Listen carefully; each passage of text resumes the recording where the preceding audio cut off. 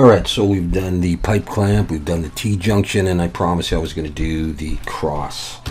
So this is again more pipe stuff. We're going to bring in a cylinder and we're going to make it 18 vertices, and we're going to choose nothing.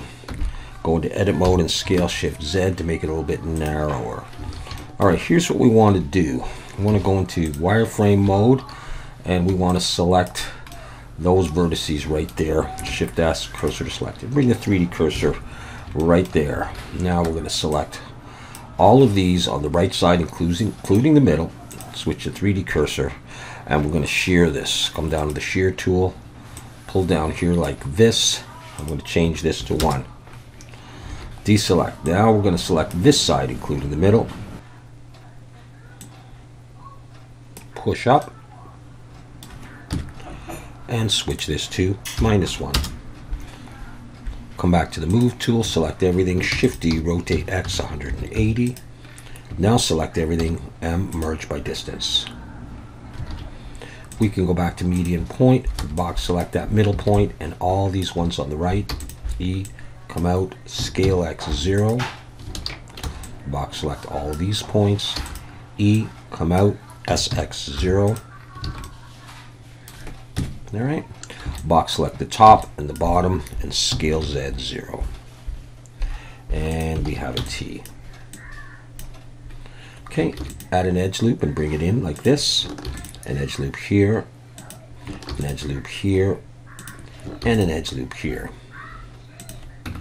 Alright, go back into solid view and control 2 for 2 subdivisions and shade smooth. What I would probably do at this point is shift alt and click all of these edges here. I'm going to switch to individual origins and I can scale all of them at the same time, but press E first, E and S, and do that. And then shift alt and click the edges all the way around like this. I'll go back to median point and bevel, control B, pull, something like this, maybe put 1 in there, and we have this. It's up to you if you want to put more edges or if you don't like that bevel. I probably also would grab these edges here like this and go E and SZ and pull them in a little ways, and then maybe put an edge loop up like that. And then I would grab these ones, E and SX, and pull. And that way you have like this little bit of a lip for when you want to put your pipe inside there. And to do that, you could quickly grab a circle, let's say. I'll just do one of these quickly. Pull that up, P and separate it out. And then E to extrude, we'll pull it down in. And I'll take this edge and I'll E and S, I'll come out a ways, come up, and I'll throw some edges on here to sharpen this up a little bit. Maybe there, maybe another one going up, maybe even another one going down. Up to you how much you want to do. Shade smooth, and then I like to put that fake thread on there. So just a few edge loops in there, and E and Alt S and push.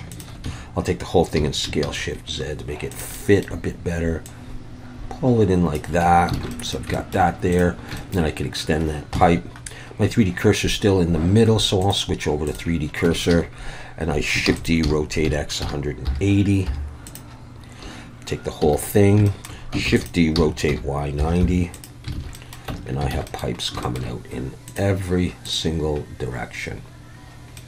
Okay, only thing I would want to do is select everything and Alt N, recalculate outside just in case, but it looks relatively all right. So now we've got pipe clamps, we've got a T-junction, we've got a cross-junction, and we're good to go with pipes.